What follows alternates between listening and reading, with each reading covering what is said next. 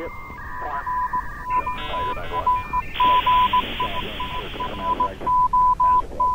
Tiger 9-1 Watcher,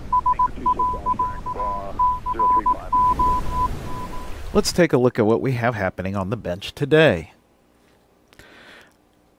Here we have a camcorder that I use. I've been using for some overhead shots, and it works really well. It can zoom in tremendously and maintain focus. But when I have it mounted several feet above the bench, I'm unable to activate the the remote zoom, because I use the HDMI out from this camera, and when I do that, I can't use the Wi-Fi connection to operate the zoom or anything, and it unfortunately does not use the standard Canon infrared remote that I have that I can use with other cameras that I have. So I need to make something to take care of that for me, and so I can remotely zoom in and out. I'm going to use a servo motor and an Arduino, the Pro-Mini, of course, because that's generally what I use. They work pretty well, and they're cheap. So let's take a closer look. So here we have the servo. That's going to be mounted on the side of the camera here. This was a little case that I printed up for the controls, and that didn't work out. So we did another one. This will be mounted right here on the side. As the servo moves, it will zoom in and out quite a little bit. Now the way this works is this lever needs to be centered in order to not be zooming. So the neutral on this needs to be set so that I can adjust it to where it won't be moving that zoom just a little bit. It's very sensitive little lever here. So for that, we have set of pots for setting the center and the zoom speed, along with the buttons for zooming in and out. Let's take a closer look at that circuit.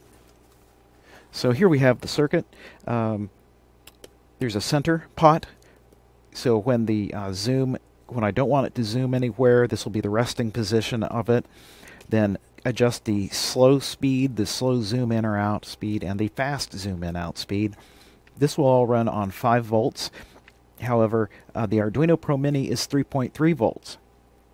Not to worry, the servo can handle a 3.3 volt input on its PWM pin, and it doesn't have to be a 5 volt PWM signal. Just 3.3 volt will work.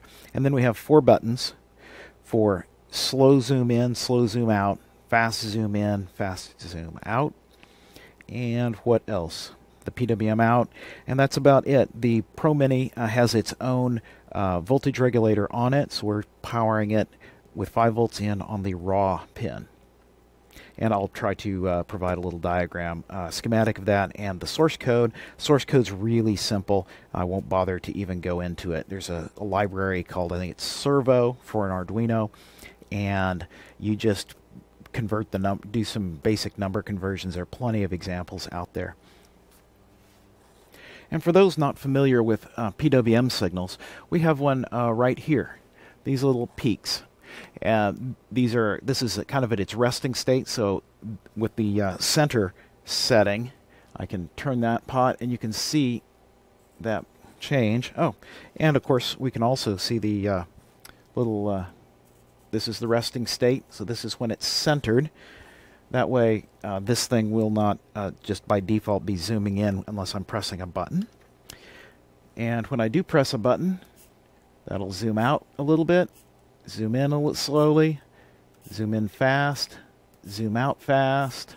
And again, those are adjusted with these little pots here. That's it. It's pretty simple. The way pulse width modulation works, this little input signal is read by circuitry in here, and then there's a little potentiometer inside of this that senses the servo position, and it creates a little feedback loop so that that pot is set to match whatever the pulse width is coming in. Now, one of the things I found about this was that it will get all jammed up sometimes, and now you see we've lost the signal and the servo kind of goes crazy if I press the buttons a couple of times. Well, that's because the power supply is set to 1 amp, and if I fix that and I set it to 2 amps, this now works just fine. And that's because these little servos, as small as they are, can draw quite a little bit of power. Right now this circuit's drawing like 12 milliamps, but it will draw tiny bursts of an amp or better, and that will then cause a brownout on the Arduino and cause it to reset and restart and all of that. So make sure you've got plenty of power going in to your servo. Otherwise you're going to get all sorts of just weird effects. So what did we end up with? Well, this. A little 3D printed, poorly 3D printed case with 4 buttons, a centering pot, and the 2 speed pots right here. A simple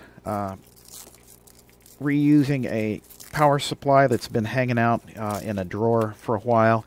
The nice thing is this is like 2 amps, and it already had a convenient 2.5 mil barrel connector. I wanted this to work without having to make any real changes to the camera in case I want to pass that on to someone else later. So, non-destructive mount. The arm here is a very sophisticated manufacturer using a cut-off paper clip. Yes, that's all that is a cut-off paper clip and some wire crimps. And this block is here just to make it so that it's about the same height. And of course allows me to glue the block down using some adhesive strips without actually, again, materially changing the camera itself. The whole wiring mess is designed to be plugged in so I can swap out the servo, debug the servo anytime I need to. And always make sure you mark your black connector though, your power and ground. And then it just plugs in there. This is just some heat shrink for the wiring. Nice long heavy cable so that I don't have any problems. This is all going to be mounted up in the ceiling, and down on the bench all I need is my little remote.